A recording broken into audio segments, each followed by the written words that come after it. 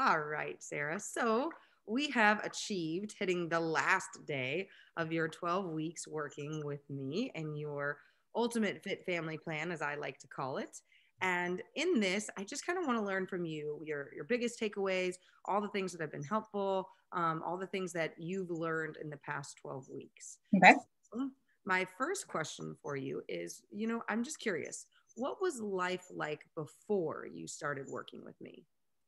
So for me, when it came to eating, it was like an all or nothing situation. Like I was either on a plan and like counting calories and weighing everything I ate to the point where it was like an obsessive type of deal, or the other end of the spectrum where I was eating whatever I want, whenever I wanted, and not worrying about it, but then suffering the effects of like the mental health of gaining weight and not just like not feeling like me, and not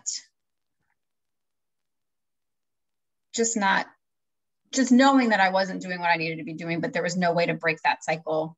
I was not eating breakfast. I was not having like a healthy snack. I was not eating until I got home from work around 3. And then it was just like a constant eating from 3 until I went to bed, even when I wasn't hungry. Yeah. So it sounds like quite a few things happened there. You improved overall your eating throughout the day, less all or nothing, more kind of lack of binging on things at certain times because you either restricted or just wasn't the time of day for you to eat. Right. Made some drastic improvements there, it sounds like. Definitely. Yeah. So kind of besides those things, or including those things, what problems were you trying to solve before we started working together? A lot of the guilt associated with eating and just how I felt about myself when I was not doing, in my mind, what was like what I should have been doing or what was an appropriate thing for me to eat. So because I didn't want to think about it, then I just ate whatever I wanted and I gained a whole lot of weight. And then it was more guilt because I didn't feel like I should look the way that I did. And then it just became this cycle where I would do well and lose weight, and then I would fall off because something happened, an event happened, or a vacation happened. And then I just needed something that I could do consistently that would be a lifestyle change that would not be depriving myself of things that I enjoy. Like I would like to, have ice cream or eat a brownie and not feel bad about it afterwards, but also not eat an entire pan of brownies at one time. Yeah. So it sounds like this really helps you to get over the guilt of eating something that you felt was bad. Right. Or helped you also get over the guilt of, when you do bad for a long period of time, giving yourself such a bad guilt trip that then you had to, go the other direction and count and portion and go crazy diet restrictive. Right. The guilt that you had before. Yeah. Yeah. Okay. So, with all this and choosing to work with me, why, over all the other options that are out there, did you decide to work with me instead? Well, I had tried Weight Watchers before. I tried calorie counting, and nothing ever was a permanent solution. And I wanted something that was going to be a permanent solution. I didn't want to be something that I could, oh, you only have to do this for this amount of time, and then afterwards you go back to your regular eating. I didn't want that. I wanted something that was going to be my regular eating, and I didn't know how to do that myself. Yeah. So it sounds like all the other options that you've done before, the Weight Watchers, points or whatever we've done, gave you a solution, but it was like a temporary band-aid. Pull it off, and right. We go back to the way that it was before. And Yeah. This is a permanent solution, giving you the lifestyle change that you were really looking for all those years. Exactly. Yeah. Awesome. So what really sold you on making the investment? When we talked way back in January, what was kind of your like, okay, I'm doing this? It wasn't really a choice for me. Like I had hit a point mental health wise where either something needed to change or I was going to be stuck in this cycle forever. And it got to the point where like my husband recognized that I needed to do something. So, together we decided that I needed to start working on my mental health and seeing a nutritionist to help with that piece. So for me, it wasn't a choice. Like I had to change, or it was never going to change. And it needed to be something that I had input in and control. So again, it wasn't really a choice. Like it had to happen. And just knowing that we're going to offer me options. It wasn't like I knew it wasn't going to be a restrictive, like there was nothing that I couldn't eat. Like from that first, when you're telling me like, you can eat whatever, we're just going to talk about, whatever the things that you can eat and when you should eat them and whatever. I think that was the biggest selling point for me, because I didn't want to give up all of those things, but I also knew that I wanted to, again, not an entire pan of brownies at one time. Yeah. So first of all, I love how you said that, you and your husband recognize that, and that there's a lot of like mental health stuff that goes in there. That's so pinnacle. When you think about nutrition, everybody just thinks, okay, take out sugar and follow these things and you'll lose a ton of weight. And, there's nothing wrong with that to say that it will do that. However, it's, that Band-Aid kind of like we had mentioned before, covering that up. So you saw that and knew like part of doing this program would, one, help with that aspect, and two, allow you to eat a brownie, but not have to feel like you have to eat the whole pan of brownies or be like absolutely no brownie. Now right. You can have a brownie every day and it's completely okay. Yes. You have to follow your lifestyle. Yeah. And I don't feel guilt about it. I don't feel guilt about indulging every once in a while. I love that. Guilt-free living. Yes. Great. Yeah. Awesome. So when we were working together in these past 12 weeks, what made you the happiest out of everything in the past 12 weeks? I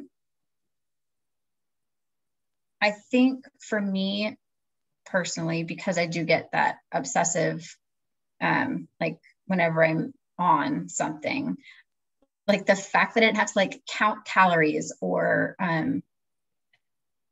write down everything that I ate. Like it was like, here's what you can eat a portion, and then you're good to go. And then being able to have access to you 24/7. Like if I had a question, I was at the grocery store, or, any question that I had that was like nutrition based, like that I could reach out at any time. But yeah, just knowing that you were there if I had a question. I love it. So never alone. Right. Okay. That's great. So, what during this whole time that we've worked together, what have you achieved? I'm sure everybody kind of wants to know, what did you get from it? So I definitely lost weight from it.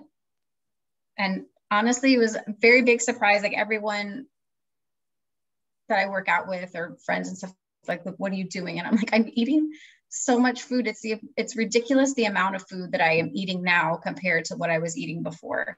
And I can't tell you the difference between what I was eating now, like the amount that I was eating before and the amount that I'm eating now. But I never felt deprived. I never felt like I wasn't able to eat something that I wanted at any point. So the weight loss was awesome. I've lost inches. I've gone down a pant size.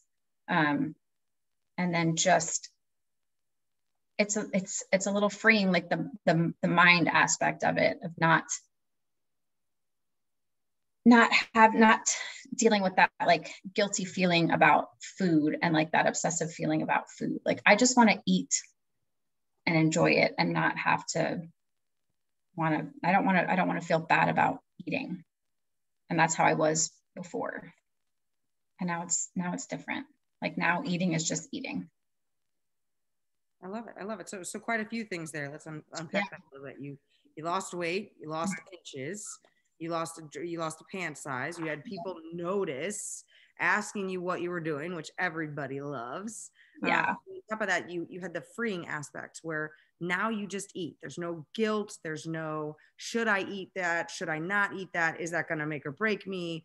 Am I going to gain 50 pounds on the scale in a day kind of thing? But more like, I'm free. I can eat it and I can relax about it and enjoy more of the moment and less of the focus on the food. Right. And even if I do, let's say, have more than I should, like I still am like, that was okay. Tomorrow's a new day. This next meal is a new meal. We don't have to sit and dwell on that. Yeah, I love it. That's great. So no dwelling. I love No it. dwelling. No dwelling. I love it. I love it. So you know what? On top of all those things that you got out of this, what do you really exceeded your expectations? You know, in these weeks that we've been with each other. Well, I think that the last month has been a roller coaster for me with like my own health emergency, and then my kid getting sick and us being quarantined. So just that help of during those times, like when you're like, this is survival mode. These are what you can do during this time. But like, I couldn't exercise, but I could control what I was eating. And, all of the help that you gave me with like foods to help with iron, to help me get my iron levels back to where they were. I really appreciated the fact that you were there to help me do that. Help me get back into, coming from that place of chaos where I was like out of control because I couldn't control what was going on with my body. I couldn't control what was going on with my son, but still give me some of that control with the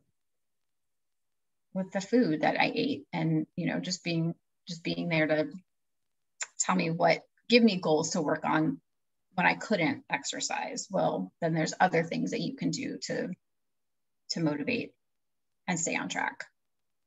Yeah. So it sounds like there that, prior to this, when there was like a bad day, it was just like an off day. Right. Whereas now in the past month where we have been able less to control, with the exercise and all that kind of stuff, we still had small goals and things you could achieve for those, as I like to call them, like F days, right? Yeah. F, nothing is happening, right? Now this is giving myself a whole like grade letter F, but no, the other word F too, right?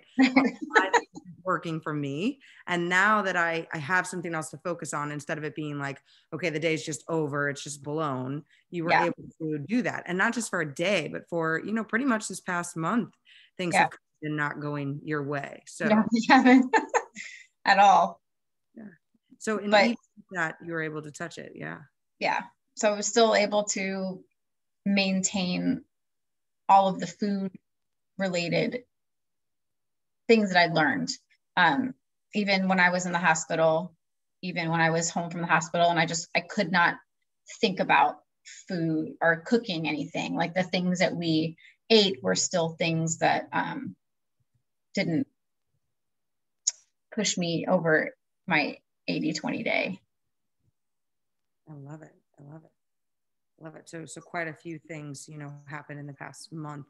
And even with all of that, you were able to still live that 80-20 life and still, maintain the results that you were trying to get even in this past crazy month. Right. Yeah. Awesome. So, my last kind of question here for you, Sarah, is there's quite a few people out there that, are kind of on the fence of like, should I join? Is it worth the investment? Is it worth my time? For somebody that's kind of sitting there like, investment wise, time wise, money wise, what would you say to those people that are like, should I do it or should I not?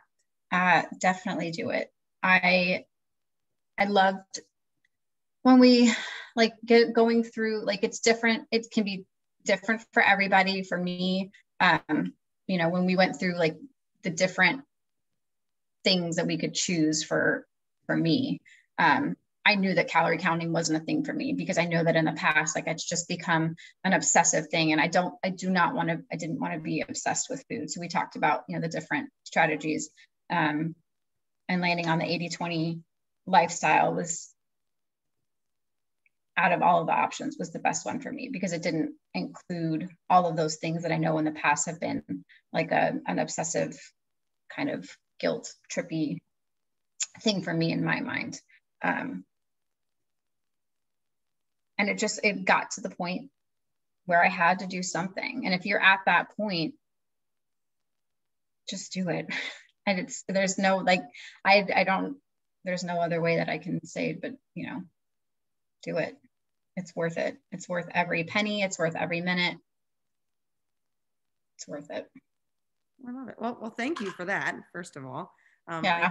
I personally agree, obviously, but I'm really glad that, that worked for you, and that you were able to get, through all of those things and see that, there are other weight loss options out there. It just wasn't what was right for you. You needed the whole, I want to move on, and I don't want the next, 30, 40 years of my life to still be trapped by something else. Instead, I really want to be able to eat the brownie and be done with it and live my life happily and healthfully, and not, plagued by the thought of the scale or the thought of the food or all of these other things. Yeah, definitely. I love it. I love it. Well, I really thank you for your time and for, taking your time out for this video here with me. I am hoping that, I know you're going to do amazing things in the future, and that this is going to just keep going on, and that you're going to, strive here in the next few months and come back even in 3 months being like, I'm still following everything, massively losing all this weight, and I look great and feel great. So I know I have every hope. And I know you will succeed in everything you do. Thanks.